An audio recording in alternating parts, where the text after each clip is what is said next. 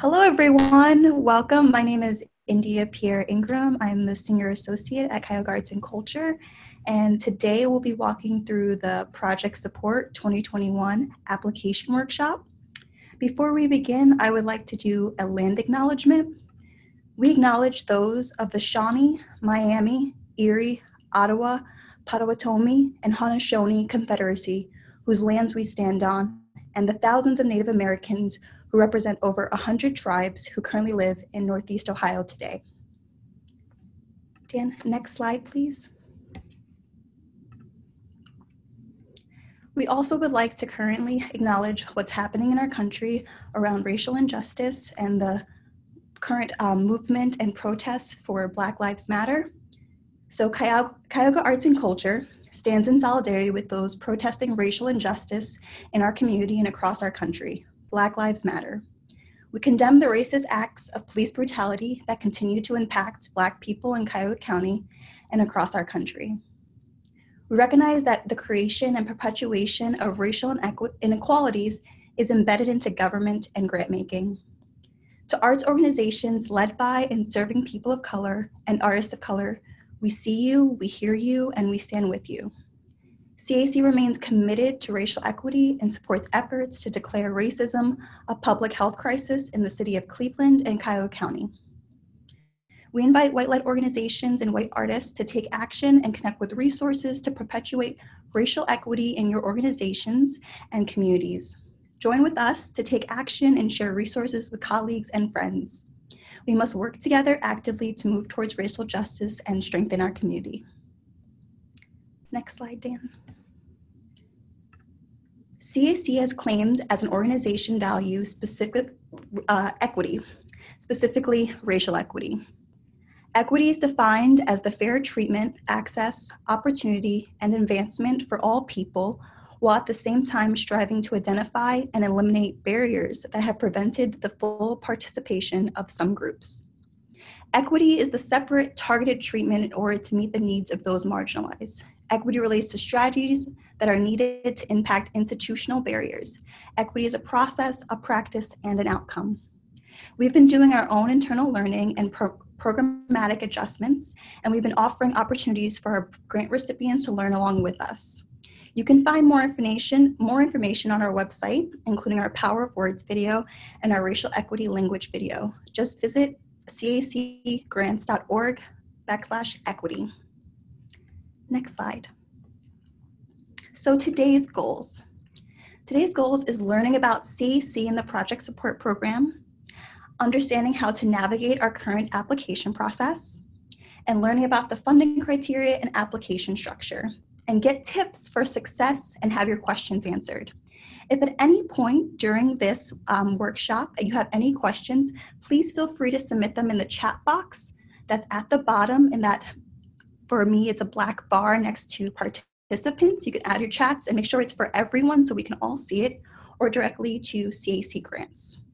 And we'll be answering those questions at the end. Next slide, Dan. Cuyahoga County. Cuyahoga Arts and Culture is a public funder for arts and culture in Cuyahoga County. We are a political subdivision of the state of Ohio, and our footprint is Cuyahoga County. Cuyahoga County residents created Cuyahoga Arts and Culture in 2006 when they approved a tax on cigarettes to support arts and culture in our community. The levy was renewed in 2015 and now runs through 2026. Our mission is to inspire and strengthen the community by investing in arts and culture. Cuyahoga Arts and Culture achieves its mission by investing in 501c3 arts and culture organizations and projects in Cuyahoga County through its two main grant programs, General Operating Support and the Project Support Program, which you guys are all applying for. Since 2006, we invested more than $150 million in arts and culture organizations and activities across the county. This year, CAC is investing $11.8 million through grants to organizations who bring arts and culture to life in our community, including $1.6 million to over 200 arts organizations receiving project support funding, and $10.2 million to another 65 organizations receiving general operating support funding. It's through these investments that we work to realize CAC's vision that every resident can experience a meaningful cultural life. Next slide, please. CAC does have other opportunities if you're not going through our project support process, or if potentially other ways that you can engage with CAC. So some of those opportunities is our support for artists opportunities, which include our Karamu in the Room residency, which will be open in the fall and winter. And then there's Spaces, which offers a current grant called Urgent Art Fund for Artists. We also have our connection with Neighborhood Connections, which is their Neighbor Up grants, and they also are currently doing a COVID-19 project response fund as well. We also have, which is a support for artist opportunity, the Center for Performance Arts and Civics Practice Learning Lab, which allowed for organizations and artists to work together to co-create a civic project. We also have our IOBI Match Fund for Arts and Culture Projects, which is currently open and available to find matching grants for a current community project that's being led. We also have our clevelandartsevents.com, which allows for anyone to post free events, jobs, and artist profiles. So if you ever would like to post any events that you have or any job opportunities or artist opportunities, feel free to head to that site. Most likely, if you're a current grantee, you most likely have a profile and are able to submit any events and jobs that you have. We also have our Arts and Culture Network Night, which will be virtual and it offers potential opportunities to engage with community residents as well as other artists with other arts organizations. And those will be upcoming, and you can find actually that on our clevelandartsevents.com, where it can be posted, as well as the Neighborhood Grants website as well, Facebook. We also offer Racial Equity Institute virtual groundwater sessions, and that will allow 5 staff/volunteers for virtual groundwater training paid for by CAC. So reach out to your program manager if you'd like to be offered that opportunity if you're a current grantee. Next slide, please. So here are a few pictures of some of the events and activities that have been supported by CAC funding in the past few years. We'll get into the specific project requirements later on, but many of the organizations that receive CAC funding do not have a primary mission of arts and culture, but they are doing amazing arts and culture programming through their work. Grant recipients include community development corporations, after-school programs, and mental health agencies, as well as organizations that focus only on arts and culture programming. It's also important to point out that CAC's definition of arts and culture, which is based on the Ohio Revised Code, includes natural sciences. This means that we fund science and nature-based programming, in addition to other disciplines like music, performing arts, and visual arts, as you can see in this wonderful array of photos. Next slide, please. So CAC is also currently aware of the COVID-19 pandemic that is happening within our community and nationally and internationally. So we do have a response to that as well. For our current 2020 project support grantees, you have the opportunity, if your project has been canceled or postponed by COVID-19, you may extend your project into 2021, which effectively transfers your 2020 grant to next year. And this takes place of submitting an application for 2021. If you've already submitted an eligibility check and you're thinking about actually doing the other opportunity of extending your 2020 grant into 2021, please reach out to your program manager and they'll be happy to assist.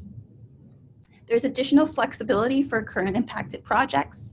CAC board did approve changes to the 2020 grant agreements. Please contact your program manager for more information.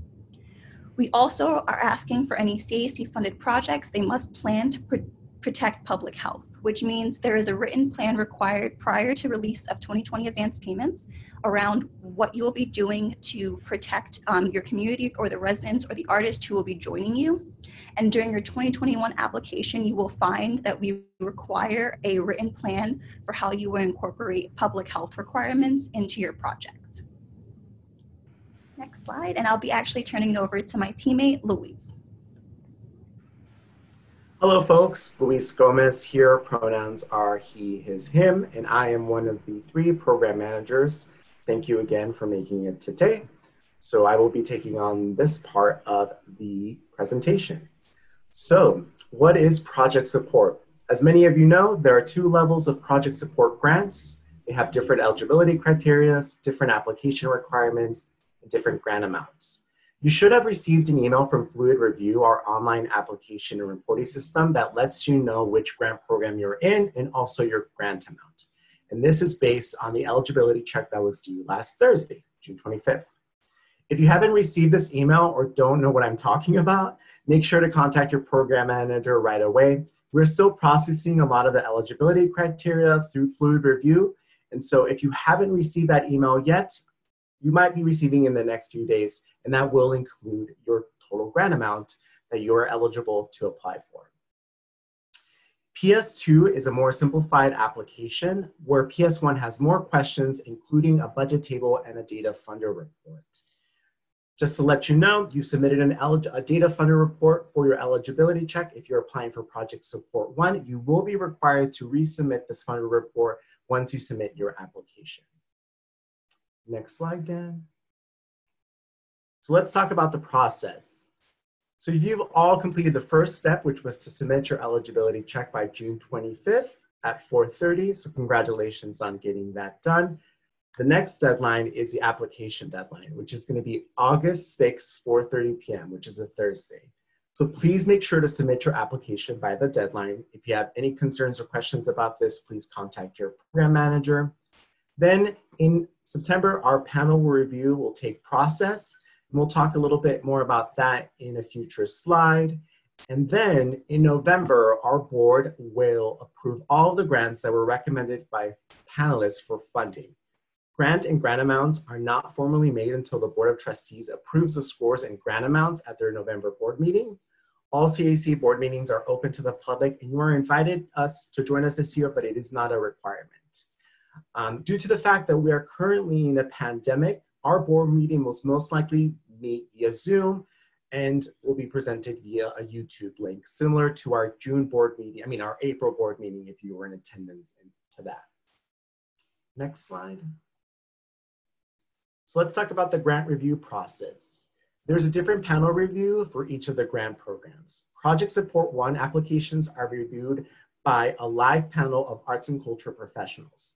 Panelists are assigned to your application, will review all the materials and discuss the application before scoring it. You are welcome to attend these sessions or listen to them via the live stream of the panel proceedings. This year, due to the pandemic as well, our in-person panel will all happen online. So keep an eye out for information regarding that panel review. We are still in the process of planning that. This will be our first time doing our in-person panel online. Project Support 2 applicants are reviewed by a panel of arts and cultural professionals, but they do not meet online or discuss the application with one another. Each panelist reviews the scores and each application scores each application independently, leaving a written comment that explains their score.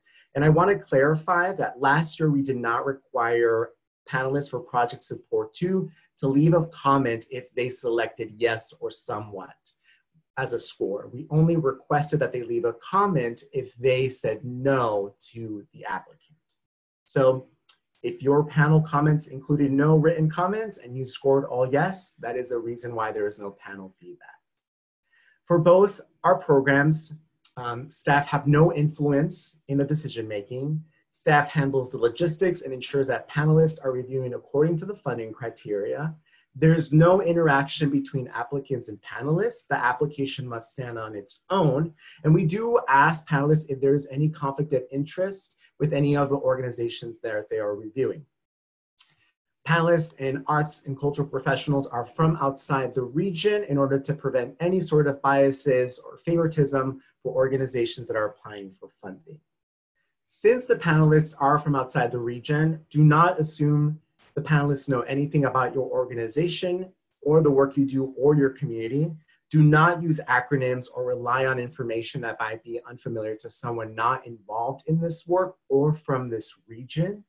If possible, have someone from outside your organization or even maybe someone outside of Cuyahoga County read your application before submitting it and ask them if there's anything that is unclear or vague or any information that they are unaware of.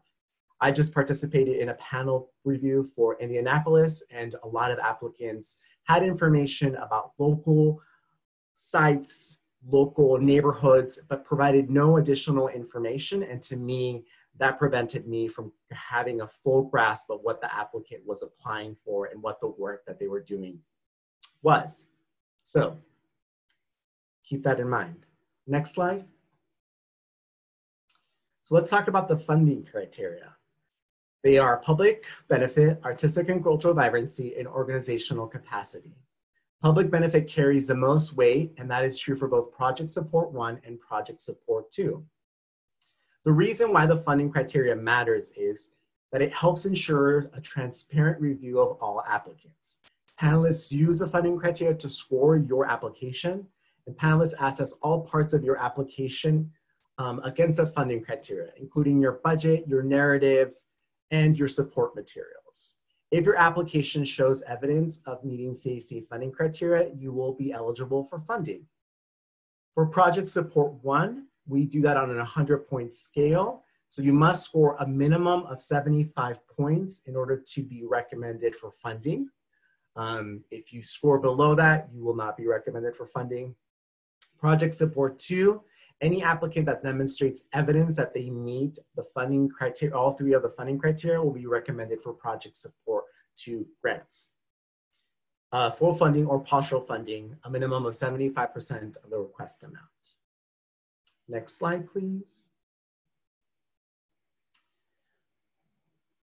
So this is a continuum of the funding criteria. You should take the time to read through each of the funding criteria. It's good to have an idea of what the funding, it's good to have the funding criteria handy when you're writing your application. Remember, the panelists use the exact same criteria to score your application, and when they are reviewing your application. Let's spend some time to cover each of the funding criteria and talk about where and how you might address each of them in your application. So the first one we're going to start with is public benefit. And public benefit is defined as an organization's ability to meaningfully engage with its community through its project. As a public funder, this is the most heavily emphasized of the funding criteria because our funding does come from tax revenue, which is paid by Cuyahoga County residents. An example of a strong public benefit is Praxis Fiber Workshop receives funding for their natural dye garden. As part of their project, residents from the Collingwood neighborhood are the ones that are taking care of the garden, that they are looking out for the garden, that they're informing other residents about the purpose of this natural dye garden, along with individuals from outside of their community and people that are working currently for Praxis or potentially students at a variety of schools that they work with. I want to continue this example with how they've shifted this through the COVID pandemic. They felt that it was not safe for residents to be outside in the garden and working with one another in close proximities because of the pandemic. So what they did to shift their project is at the beginning of the season, they allowed different residents, different community members, different supporters to adopt a plant and take it home and plant it in their own garden. And then at the end of the harvest season, bring it back to Praxis in order for it to be processed for their natural dye gardens. That is another example of how they continue their public benefit through this pandemic, working with their community, ensuring the safety of the community, and making sure that their project will still be able to be completed. The second funding criteria is artistic and cultural vibrancy, and that is defined as an organization's ability to create a quality project that inspires and challenges its community. We do the term excellence or artistic quality because they are very subjective. An example of a strong arts and cultural vibrancy example is if you survey your participants, either students, concert members, anyone who you consider a participant, artists, or anyone within your community, and you use that survey information to plan your future programming, you can give specific examples of how that feedback was used to implemented into your program. The next example is organizational capacity, and that is defined as an organization's ability to successfully plan and manage its project.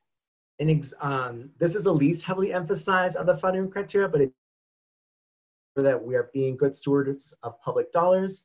An example of strong organizational capacity is if your mission is in arts and culture, your organization's mission is not arts and culture. Panelists want to know, how is an organization that is not focused on arts and culture, how are you making sure that you are involving the right people, specifically artistic talent, in planning this project? So what some organizations have done in order to show this is attach a list of all the artistic individuals, artist-based communities, or organizations that are involved in the planning process and implementation of this art-based project. Next slide, please. So we're going to shift a little bit from our funding criteria and our application process and talk about our commitment to equity, which India mentioned at the beginning of this presentation. While the funding criteria has not changed, we did make one small clarification in the definition of public benefit a couple of years ago, 2 years ago. We added the word respect. Organizations now must demonstrate that they understand, respect, and work with and respond to the communities in which they want to work with. Our decision to call out respect links directly to our value around equity and to the pattern that we have noticed in reviewing both grant applications and grant reports. Many of our grantees are serving communities of color, economically disadvantaged communities, or communities that differ in language or culture, or from the majority of the grantees' staff. We are committed to being equitable and inclusive, and as our partner organizations, we hope that you will do the same. Centering equity requires those in privileged positions, for example, along the lines of class, race, or language, to acknowledge that while people from other backgrounds do things differently, that doesn't make them or what they are doing wrong. Within our definition of public benefit, we all have also added that you are sharing power with the community that you are serving. Sharing power, shifting power is essential in being racially equitable and moving towards racial justice. Next slide, please. We all operate from a set of cultural frames of reference that challenge. The challenge is that we routinely interpret other people's actions solely through our own cultural frames. This increases the likelihood that we will misinterpret their actions.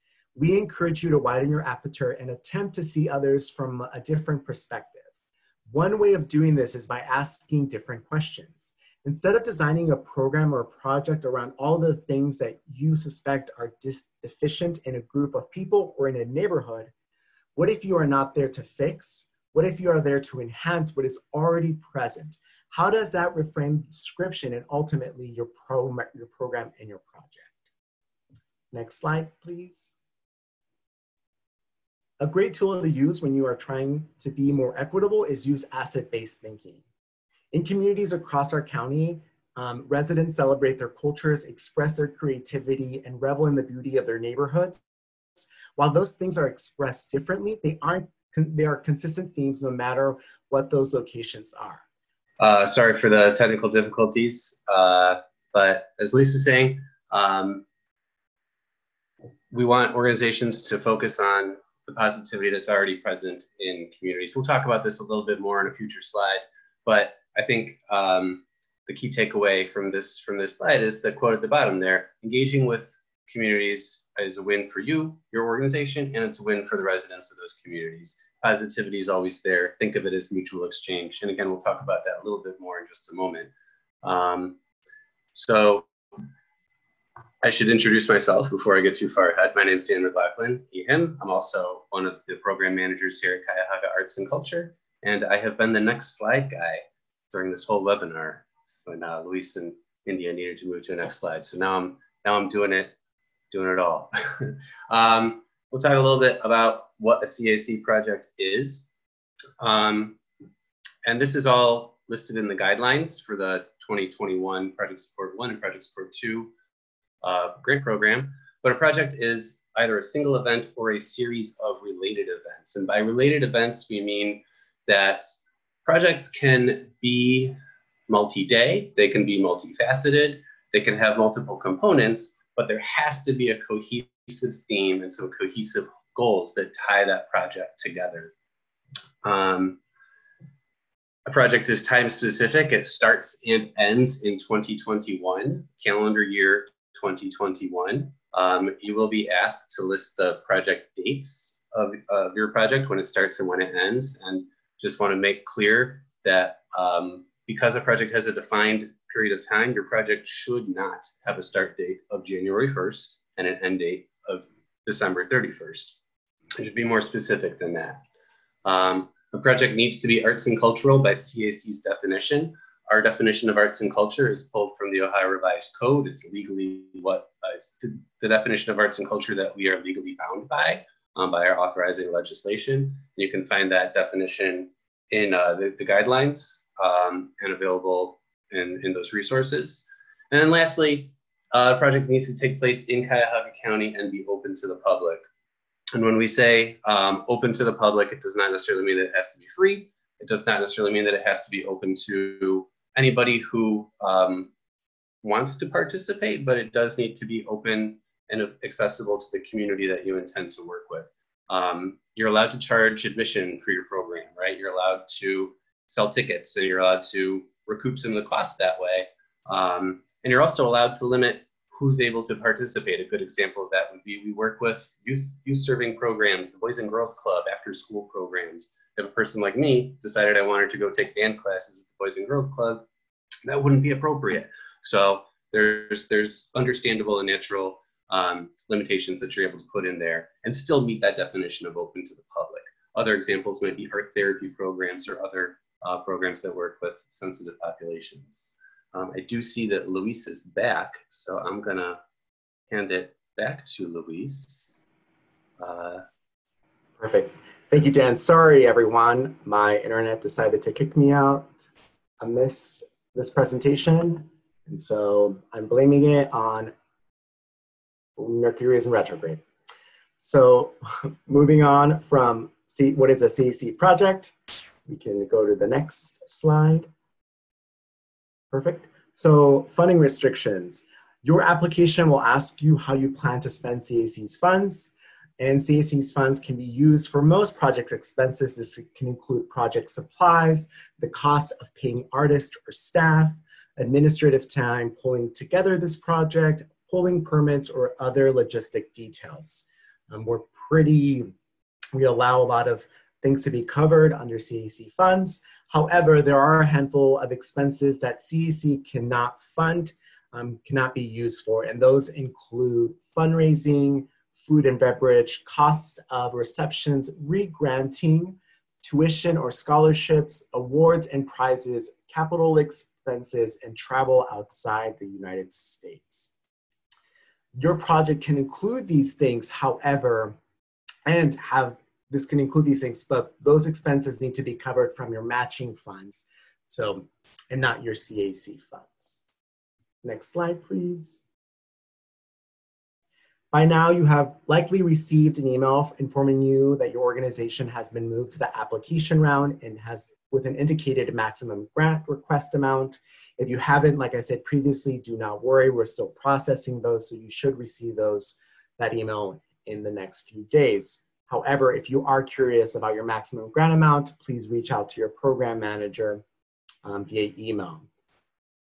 So for project support 2, the maximum grant amount is $5,000. However, if your project is only $6,000 total, then your project grant must most likely only be $3,000, which is half of your project expenses.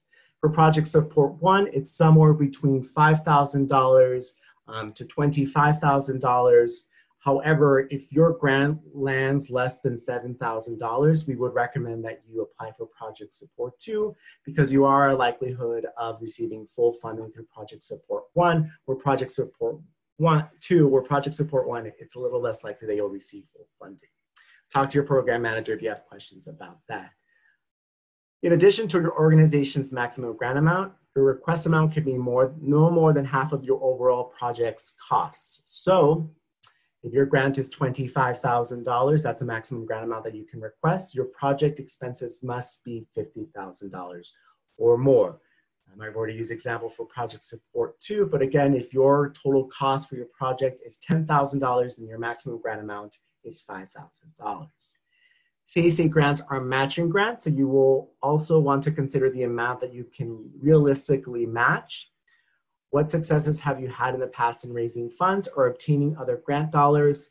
Request amounts that your project actually needs. And for project support too, half of the matching in-kind donation, so that's volunteer hours, space, or anything that is donated to you as part of this project.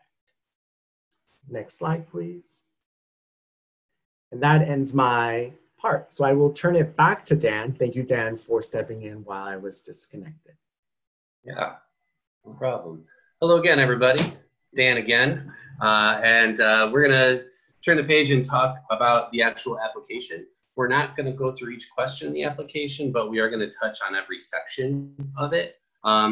Remember, as Luis mentioned earlier, Project Support 1 applicants have a more thorough application process, and Project Support 2 applicants have a shorter, more simplified application. But both follow the same structure. They include a narrative, project financials, and opportunity to upload support materials. And just keep in mind that our panelists are looking for evidence of those funding criteria that Luis mentioned in all of those sections, right? So it needs to be, or it should be, layered throughout the full application, your evidence of those funding criteria. So the first section is the application narrative. The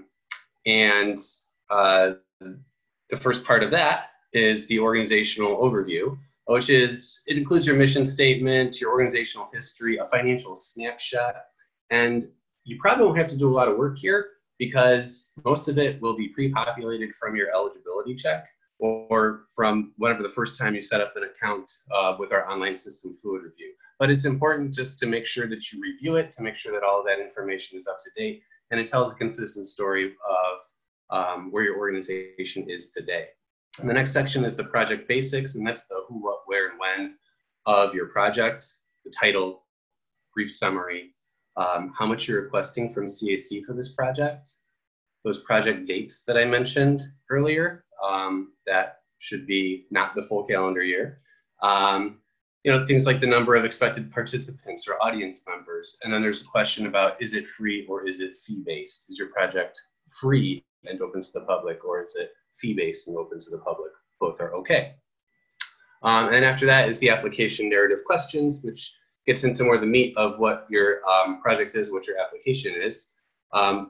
The first narrative question for both applications is an important one, and I want to just take a moment to talk about it. It's asking you to define the community that you intend to work with in this project. And we're calling this one out because, like I said, it is one of the most important questions in the application. And connection to your community is something that's going to thread through your whole application to show our panelists how your project incorporates that public benefit. So a couple things to point out. Every project is going to be serving a different community. Your community is extremely unlikely to be all of Cuyahoga County. So if you say the residents of Cuyahoga County are your community, you're going to have a hard time demonstrating that the 1.2 million people of Cuyahoga County are your organization and this project's primary community. So be specific. Who is part of this project and who is that project for? What is your relationship with that community, and how do you plan to work with that community during the project? Clearly defining your community and how your organization connects with that community is going to make it a lot easier to describe your project's public benefit throughout the application and to our panelists. All right, so this slide looks familiar because we want to revisit this section about asset-based thinking. And part of working with your community is recognizing, like Luis had already said, what's already working and in a community and how your work contributes to the assets that already exist in that community. How we talk about the people and communities that our organizations are serving matters, and the language we use needs to be respectful and should reflect the assets that already exist in those communities. One way to do that is using person-centered language. And now language that stands out to us and to our panelists as not centering equity or being asset-based usually falls into one of two categories. It's either language that's describing or language that's about how different groups of people, specific groups of people are being described, or how their culture, or in some instances their perceived lack of culture, is described. We're going to provide you with some strategies and some examples to illustrate what we mean. And these examples mirror responses that we have received in the past. We're not sharing the names of who shared those things with us or who wrote those things or the organizations or any other markers, because we're not doing this to shame any organizations or to make anyone feel bad. But being inclusive of difference is an ongoing learning process for all of us, including those of us at CAC and our organization. And we also want to just point out that this is not about policing language. It is about ensuring that we support programs that are benefiting communities, as well as displaying respect for those communities. So person-centered language or people-first language is one way to ensure that in our language and the way we talk is we're being inclusive. An example here might be referring to people with disabilities as people with disabilities rather than the disabled, or referring to youth who live in the inner city as, you guessed it, youth who live in the inner city rather than inner city youth. And this might seem like a small thing if this is the first time you're hearing about person-centered language or people-first language, but what it does, it affirms that people are not defined by just one aspect of their experience or one aspect of their identity. So if this is new to you, I'd encourage you to look into it, to think about it, and practice it, because it can really help clarify what your thinking is and how you perceive the people in the communities that your organization intends to work with. So some of those examples that we mentioned, here's an example of language that we would encourage you to avoid. And this is something that we actually got in either a report or an application in the past few years, where somebody was describing, quote, a quintessential inner city school where responsibility and commitment levels in students is lacking. So here, the language that's being used says something about what this person who wrote it was thinking. And if they assume that these two things are mutually exclusive, the inner city and lack of responsibility or commitment, how are they likely to treat the students with who they're working, right? How are they likely to perceive the students with whom they're working? So here's a tip. Consider using the language of that community. For example, we know that CMSD, the Cleveland schools, refer to their students as scholars. And when you hear the word scholar, it evokes something very different than what you're seeing on the slide or what we got from this applicant. We usually don't equate scholars with being irresponsible or being uncommitted. All right, so perceptions can also play out along the lines of race and class. And sometimes we use language without really having a sense of where it might come from. Things that we describe as cultured or high culture are most often performed by and observed by people who are white and people who are wealthy.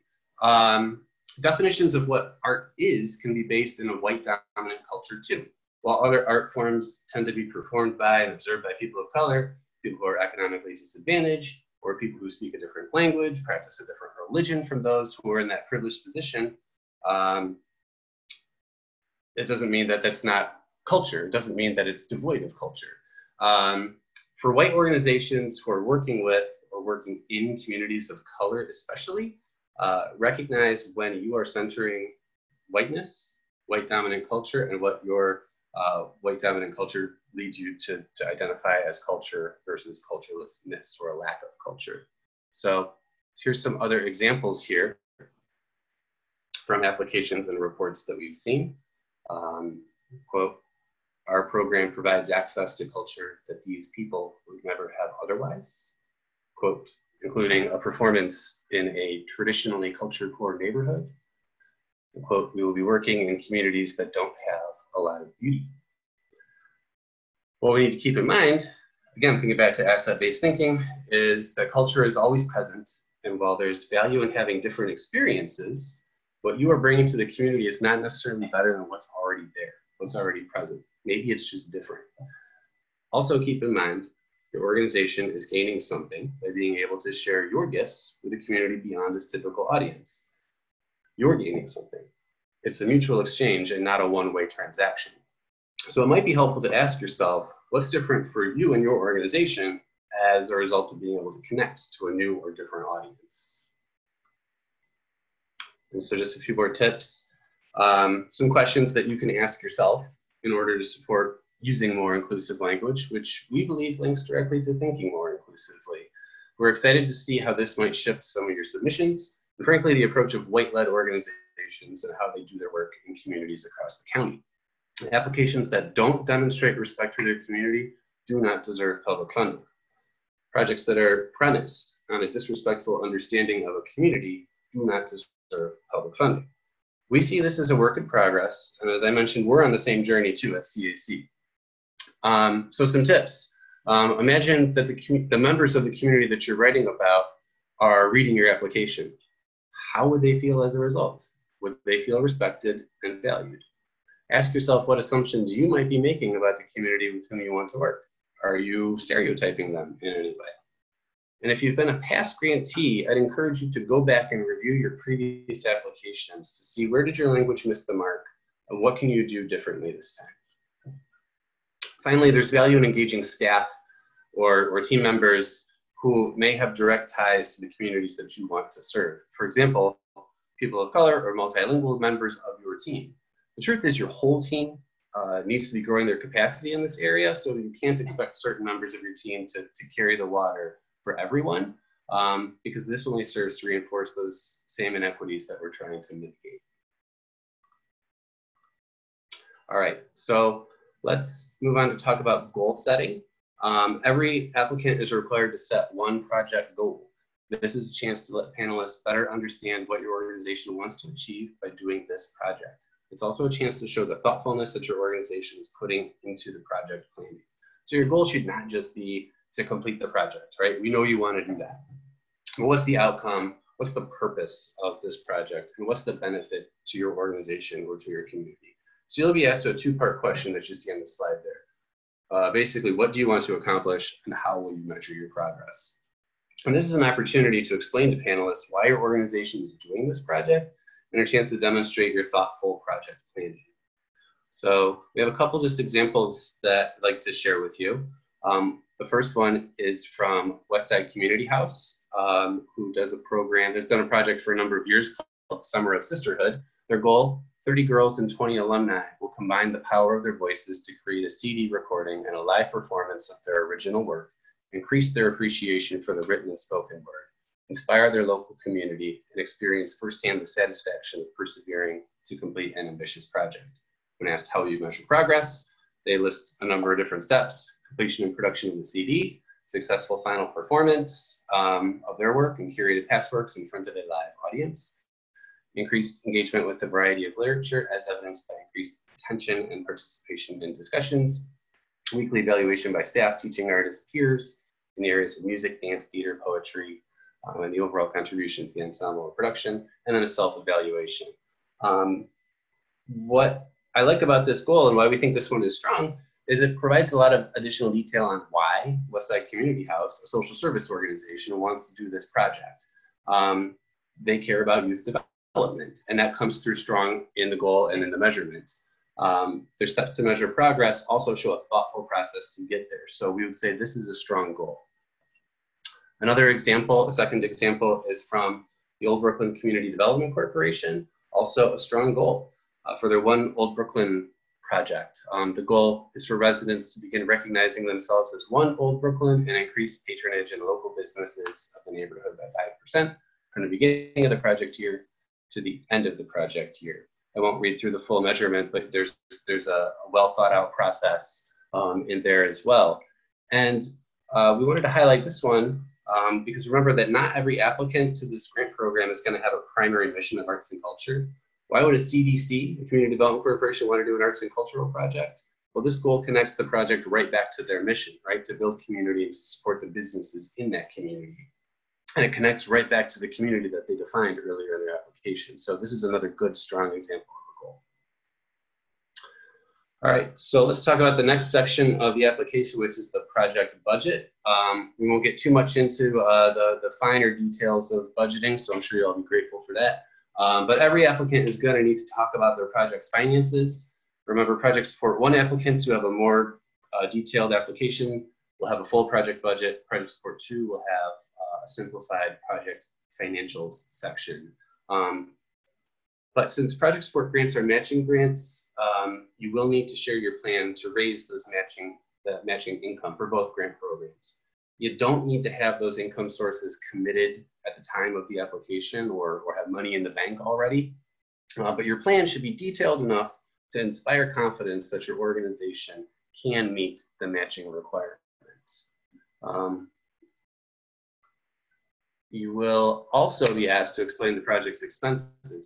Where's the money going to? Specifically, what will you spend the CAC portion of those funds on? Again, this is where Project Support 1 applicants will be asked in greater detail than Project Support 2.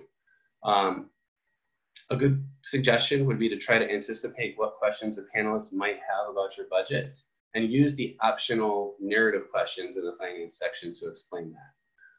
And then one word about in-kind support. Donations of time, space, materials, and or services are considered in-kind contributions. And while for Project Support 1, you can't use those as part of your matching funds, but you can use them to talk about the engagement that your project and that your organization has. So if you have committed volunteers or folks who are donating space and materials, that's great to include, but remember that doesn't count as part of your match.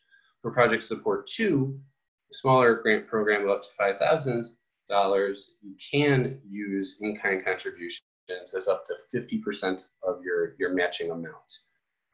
But in-kind donations are not required. And then one note about volunteer labor, if you're unsure how to set the value of volunteer labor, we use a figure from Independent Sector, which is a nationwide organization that has set the value of volunteer labor for last year at $25.43 per hour. So if you're looking for a figure to use, you can use that one. If you want to set your own, you're welcome to do that as well. All right, I'm going to move on to a section that India mentioned earlier on in the presentation and just go in a little bit more detail about the question that we added about COVID-19 project preparation. So for this year's application, we've added this question just regarding your approach to how you're carrying out your project in the context of an ongoing pandemic. The question asks, at the time of this submission and in response to COVID-19, what public health measures and precautions are you incorporating into the planning of your project? Give us your best thinking at the time of the application. We need to know that public projects have a real plan to protect public health. So this is a required part of a complete application. And if your response here is insufficient, we will work with you to update it. One thing's for sure, and that's the situation will continue to shift between now and when you plan to carry out your project. We know that your plans are likely to change between now and the implementation of your project, and that's okay. And then we're not sharing these responses with our panelists. We're going to inform all of our panelists that all eligible applications have a plan to address public health, but they're not going to be reviewing that. They're not going to be judging that. They're going to be focusing their review solely on the funding criteria as it relates to your project as you lay it out in the rest of the application. So we're the only ones who are going to see your response to this question. All right, so support materials is the last part of the application. Support materials enhance your narrative and they help bring your organization's work to life, especially for somebody who's unfamiliar with your work. As Luis mentioned, all of our panelists are from outside of Cuyahoga County and not familiar with your organization or its work.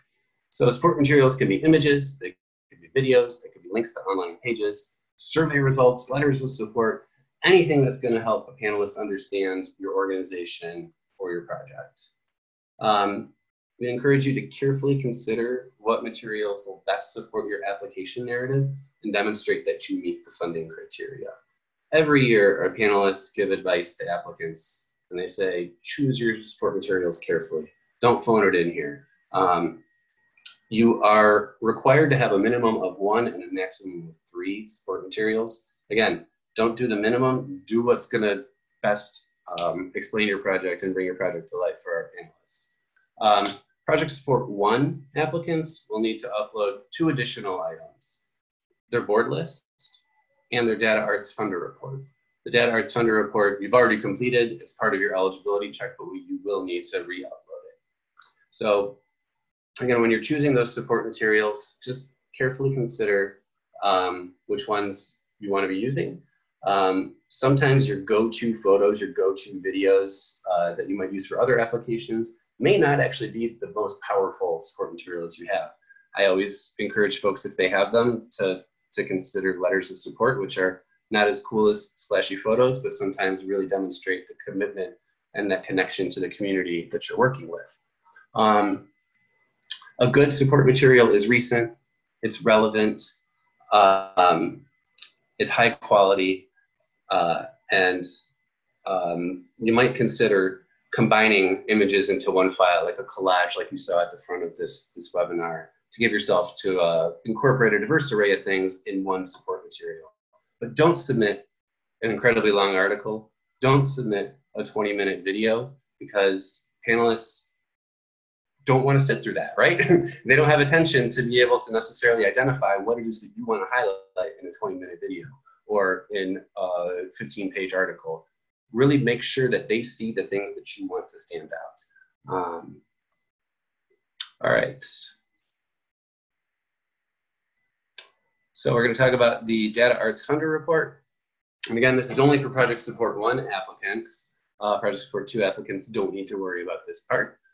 Project Support 1, you will need to re-upload that Data Arts Funder report for most of it recently available fiscal year, preferably 2019, but we'll take 2018 this year due to some financial filing date changes from the IRS. Again, this should already be completed if you're doing Project Support 1, but you'll just need to re-upload it.